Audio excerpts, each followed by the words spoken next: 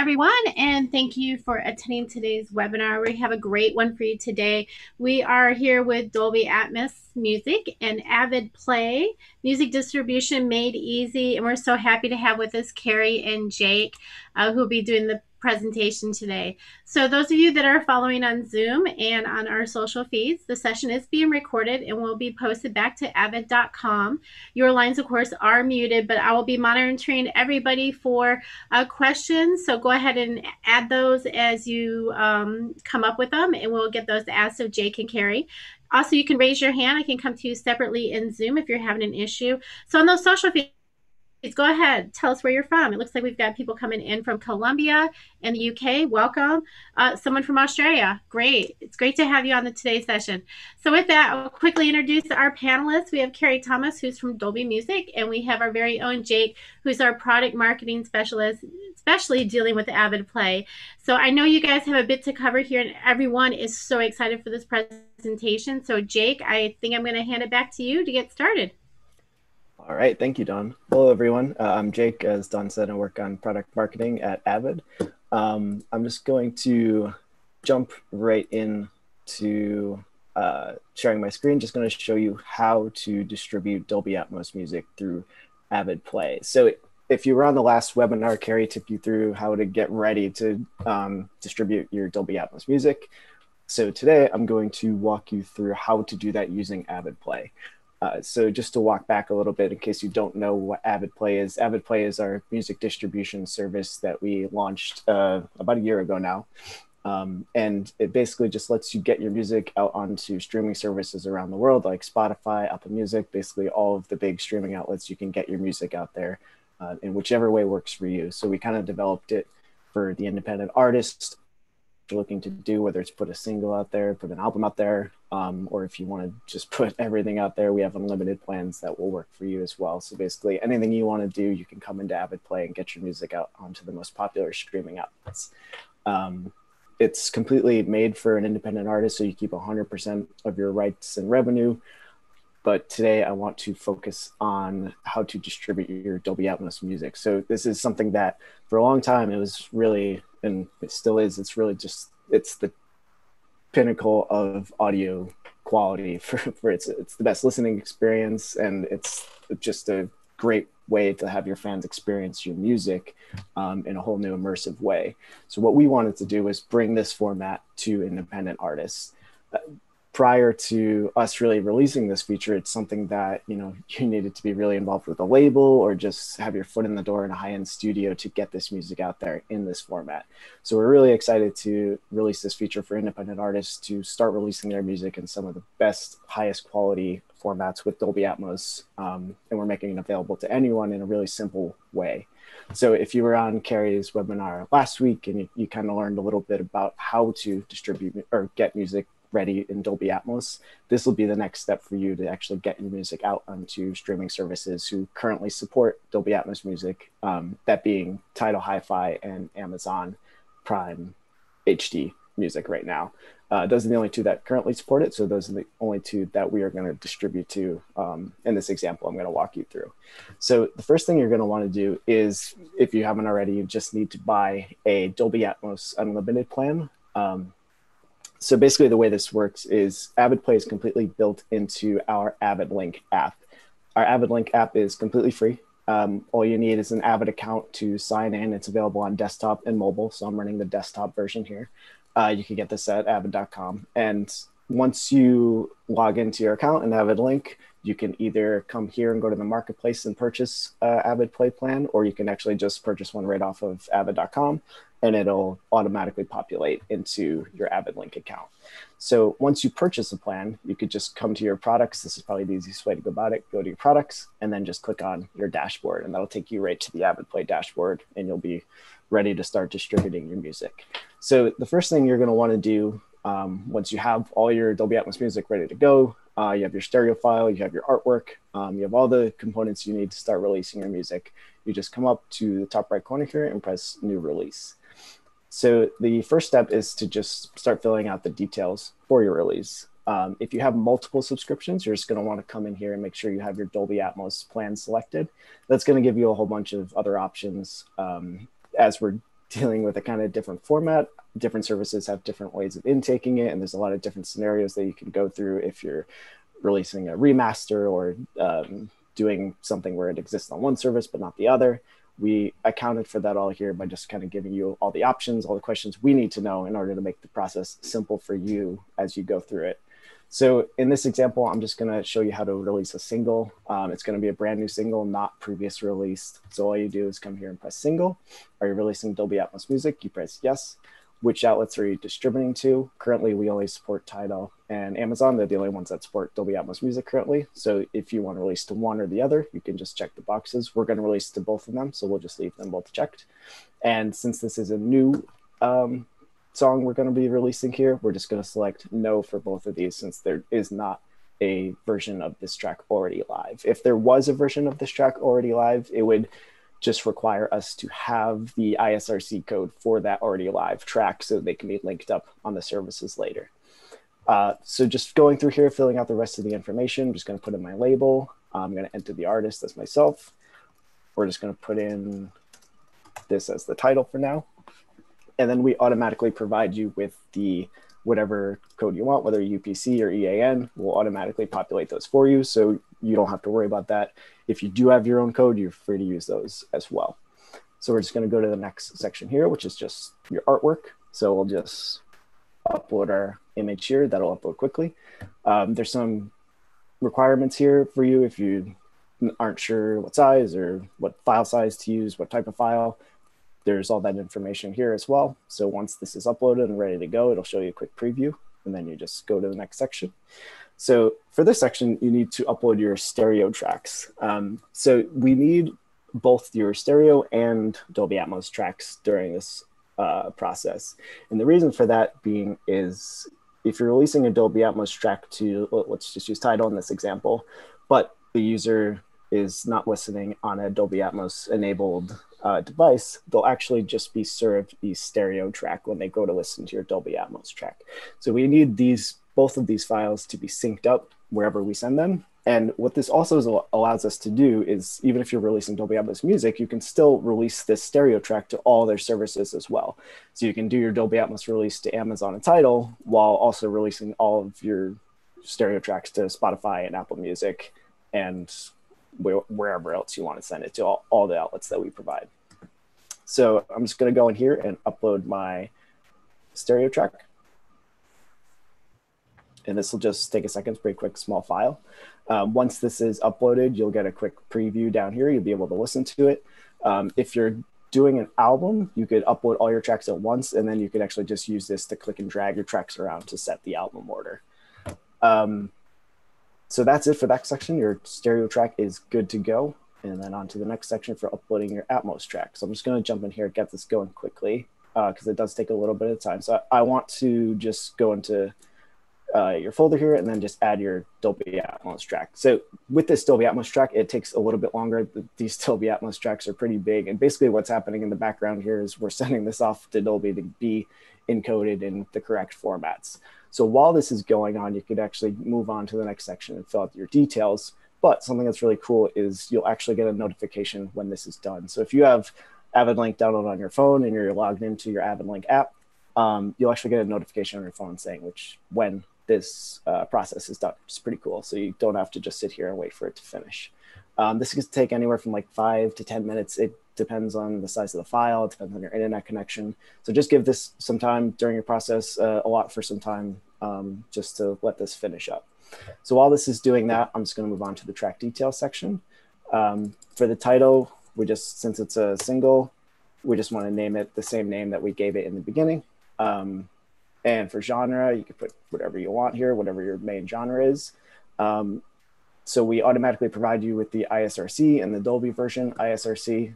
As I mentioned before, if you're releasing something that's already available in the stereo on streaming outlets, then this is where you would just put in your ISRC code for that track, and then it'll be synced up afterwards. We have a very in-depth FAQ on all the different kinds of scenarios you can get into with releasing something that's already released and remasters and taking something down and changing stuff. I will include that at the end as well for you guys to go and check out. So the other options here are you can choose whether you want your track to be available for stream or download. And basically all this means is download is if you want people to be able to purchase it, and stream is if you want people to be able to stream it. So with the download option, you can't actually download Dolby Atmos tracks. So if you do press download or select download, it'll only be available on the services that you can purchase it from, but not in the Dolby Atmos version file. So just keep that in mind, that you can actually sell and have downloaded your Dolby Atmos tracks. So the other information here, you just want to keep your artist as is, and then you could add featured artists if necessary, if you collaborated with someone. And then if you have any lyrics, you could just enter the language, whether there's a explicit tag required. And then if you want this to be available as a single track or only with the album, so this is just a single, so we're just going to leave this as is. And if you do have lyrics, you can add them here. You just paste them in here, and whenever streaming outlets support this feature, they'll show the lyrics along with your song when people listen to it. And the other thing you could do is you can put in a preview. So let's say a user isn't subscribed to a service, but they come across your song and they want to listen to it, but they only get a preview of it. You can actually pick which part of the song that they'll hear when they listen to it. So you can control the listening experience for someone who doesn't actually own the streaming service, which is kind of cool. So you can just drop them in wherever you want. So once you have all your information filled out, the last step here to do is just fill out your participants. So in this example, I'm just going to say that I'm the artist here. I'm going to get 100% of the payout. I'm the only one involved here. But you could, if you were a label distributing for another artist, this is where you would just enter yourself, or you would enter this information for the artist, but then you could also add yourself as a label. So just for an example, we can add another person here, put the label, and then we could just set this payout to, let's say, the artist is going to get 90%, and then you as the label will get 10%. So what will happen here is this will be automatically split up in the payment section of AvidPlay, and then you could just automatically distribute those payments manually. But all of the revenue that comes in will be automatically split up, determined by the percentage that you set up, which is really cool. So if you're working with a bunch of artists, this is a great way to keep things organized and just automatically keep those revenues split up. So the last step here is, now that you are ready to go, you have all your track details set to go, you entered all your participant information. The last step is just to pick the streaming outlets you want to deliver to. So this section here will tell you which of these services support Dolby Atmos. Currently, as I mentioned, only Amazon Music and Tidal support Dolby Atmos music. So these would be the ones you want to go to if you want to release Dolby Atmos music. But since we have the stereo tracks intact as well, you can choose all of the streaming services you want, or you can just pick and choose some. And basically what will happen is the streaming track, the stereo track will just go to all of these services. And then basically all you got to do is press save and distribute, and you'll be good to go once your file is done processing. So once this is finished, it'll allow you to just play it back and make sure it sounds okay. But for now, it's still processing, so we're just going to wait for that to finish up. And then you can come back to your outlet details and just press save and distribute, and your track is off. So it takes a couple days, depending on which service you're distributing to, for it to show up on streaming services. But that's about it. It's pretty simple. We tried to make this as streamlined as possible for, really bringing the highest end music quality to independent artists, for people who might not have access to this. But it's really cool for people, not really tied to a big record label or something, to have their music out there in immersive formats. So I mentioned earlier that there's a really in-depth FAQ. If you just go to avid.com/avidplay and scroll down to the Dolby section, there's a link to the FAQ there. We had a bunch of great artists involved in our early access program, helping us really define this and set it up for any scenario you might come across. Like I mentioned, remastering and releasing things that are already released. There's a bunch of scenarios that are covered in there that we hope will cover any questions you guys have. I know when it comes to this, there's always different scenarios that artists are going to need, whether it's changing a track, changing artwork, re-releasing, fixing something. So there's always something that we're probably going to need to adjust in the workflow to make it work for you guys. But we think with the group of people that we had building this, and we're still reiterating on this, that you have the power to really do anything that you need in here without any outside help. And that was the whole idea behind this, was really just empowering the independent artists to do everything that a record label would do for them. But now you have it in your hands, and you have it at a really great price as well. So I guess I can mention the price at this point. So the plan will cost $49.99 a year, and that will give you unlimited single releases and unlimited album releases. So for $49.99 a year, you could release as much Dolby Atmos music as you want, which is really cool. And it's something that no one else is offering currently. And we're really excited to offer it to independent artists so they can dip their toes into this immersive format, which is really cool to listen to if you haven't heard it yet. So if you're not looking to release Dolby Atmos music, you could also, there's also other plans for you. There's just stereo plans, which are $24.99. So that's the same thing as the Dolby Atmos plan, except just stereo, unlimited tracks and singles. And there's also lifetime plans. So if you want to just say, hey, I want to just pay once, you could spend $49.99 for just an album lifetime, and this is just stereo, and then $9.99 for just a single lifetime. So there's all sorts of different plans for whatever you want to do. But we really designed this for the independent artist just to allow you to do whatever you want to do and just give you options and put the control of your music in your hands. So that's about it for the Dolby Atmos distribution workflow. I guess the one other thing I could mention is, as new Atmos services are available, we will automatically distribute your music as well. So if you check this box, as we put in more Dolby Atmos services, your music will automatically go out to them as we add them. So again, set it and forget it, and we'll take care of it in the background. And then post-release, there's a ton of tools to help you as well. So let's say your release is out there and live, you could come into your releases. We give you a few links that you can share if you want to share it out in social. If you want to just take your URL, we give you smart links for free. Basically what this is a link that'll just compile all the streaming, the streaming service that support it. It also compile all the links, so you can just post this to link to social media, and it'll give you a link to Spotify, Apple Music, and everywhere that your music is live, so people can just pick and choose where they want to listen to your music. The other cool part of this is we actually give you a QR code, so you could actually just point your camera at this and it'll just open up right to that smart link. So really cool to be used if you want to put on like a poster or something, when we can go back to concerts someday, hopefully, and stuff. You could put this on a poster or on a shirt, and people can just point their cameras at it and just be brought to your music, which is pretty cool. And this is all free as well.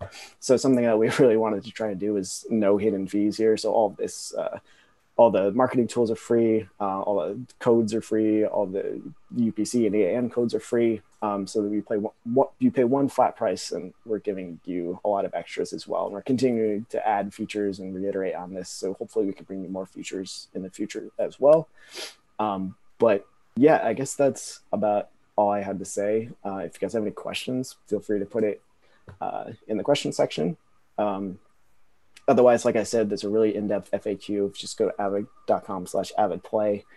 Just check that out if you have any questions. And if you wanted to, if you can go to the lounge section here, there's an AvidPlay section. Feel free to post your feedback there. We're in there all the time, talking with you guys, learning what we can do better, and really just learning from you guys what you guys want in this app so that we can make it everything that you guys need it to be. So I'll just take a quick look at questions over here. So Michael Carnes had one about if we're building an album from separate tracks, can we define the time gap between tracks, or should we build appropriate silence into them? The recommendation here, Michael, is to build the tracks with any time gap that you might want. So if you're working with a stereo album, obviously that's been timed out appropriately.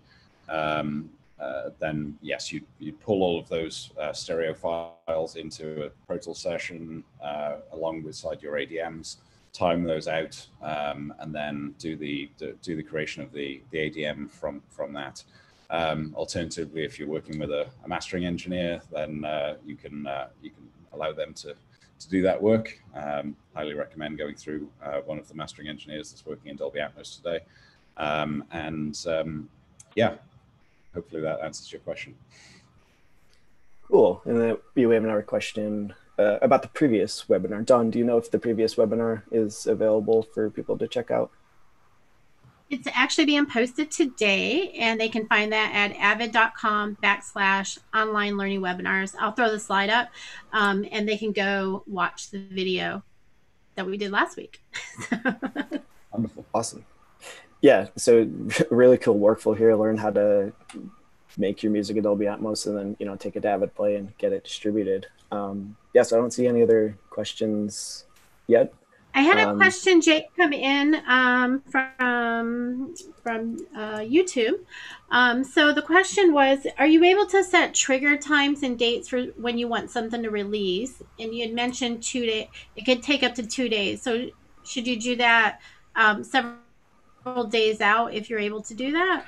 Yeah, so if you have a release date in mind that you want to release your music on, which I'm sure is usually the case, you can come in here, set your pre-sale start date, and set your release start date. I would allow for more than a day or two just to be safe. Not all streaming outlets are going to go live at the exact same time. Some can take possibly up to a week. So I wouldn't set a release date too soon. I know for Spotify, it takes a little bit longer, and we actually, I think we have a date set in here so that it can't actually go live before a week. So yeah, I would definitely give yourself some time, at least a week, just to prep things and make sure everything's live, so you don't have streaming services that aren't there yet before, or after you release. One point of clarification, Jake, you mentioned during the process, the ADM gets sent to Dolby, that it never actually enters Dolby's world. The encoder that is running inside of the Avid cloud. So any content that you send is going direct to the AvidPlay encoder before then pushing out to the streaming services. So just wanted to clarify that. Yes, thank you.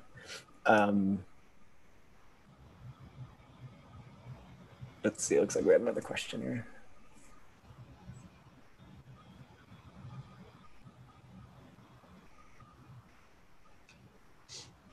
So the question here is, can you use AvidPlay just to encode and let them download the files? So AvidPlay is just your vehicle distributor. So once we encode the files, you can't actually download that encoded file. You can only distribute it through AvidPlay. So it's not a Awesome. Dolby Atmos encoding service. All right, I'm just checking social feeds here to see if we have any other questions that come in. Looks like several people will be looking up the FAQ, which is good. Great. Yes, so we'll get that out there as well. I'll go ahead and while we see if any more questions come in, I'm going to go ahead and share the screens for the upcoming webinars so everyone can see that. And then you can also see the website there at avid.com online learning webinars. That's where the video for last week's presentation going over Dolby Atmos will be. So to be at the bottom of the calendar. And then we also have, if you're looking to learn something new, hey, we got Maestro Designer and Media Composer this week as well. So you could always tune into those and learn something with some of the other offerings we have. So it's always a great time. I'm not seeing any questions come in right now, guys, but nope. I thought I see one come in, but nope. I think we're clear. So what? Here comes the question now from Michael. So Jake also mentioned the lounge. I have a posting up there about Dolby Atmos music, so if you do have any questions, feel free to reach out via that platform as well. I don't think, Michael, this service is available for you to sort of render and then encode. So the B-Wave ADM is still going to be your sort of mezzanine format for delivering for Dolby Atmos. And then if you need to go out to a different platform, then there are options in the renderer to export an MP4 which will do the speaker-based playback. The headphone-based playback is something that you would need to encode into AC4 IMS, but AvidPlay is not the place to be doing that. It's only for actual distribution. So hopefully that clarifies and answers that question. So cool. All right. Well, Michael says thank you. So I guess it answered his question. Wonderful. So great question there. And thank you guys for the presentation today. We really appreciate it. So thank you again, Jake and Carrie, and everybody watching. We'll get the webinar posted as soon as possible if you want to go back and take a look at it. And as Jake mentioned, the FAQ is on avid.com at AvidPlay. So I'll let everyone get back on with their day. Thank you guys so much for attending. Thank you guys.